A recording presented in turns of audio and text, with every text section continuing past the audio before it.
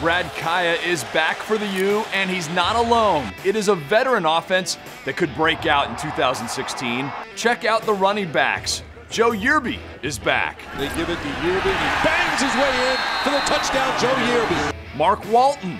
Walton gets some room. Walton inside the 5. Touchdown, Miami. Gus Edwards looks good coming back from injury. Another touchdown for the Hurricanes. Gus Edwards goes in for the score. The big boys blocking return. 5 linemen with at least 6 starts in 2015 are all back, and they're leaner and meaner. They all spent time in the offseason adding muscle and dropping body fat.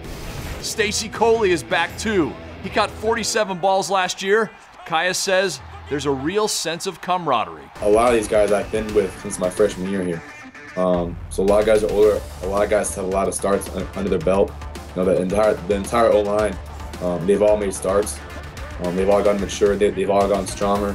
Same with the receivers. Same with the tight ends. I mean, just about everyone in this offense I've been with since my freshman year. Now the question is, can new coach Mark Richt lead these veterans to a new level of success? What do you think? Tweet us at the ACCDN. I'm Jeff Fischel. This is the ACC Digital Network.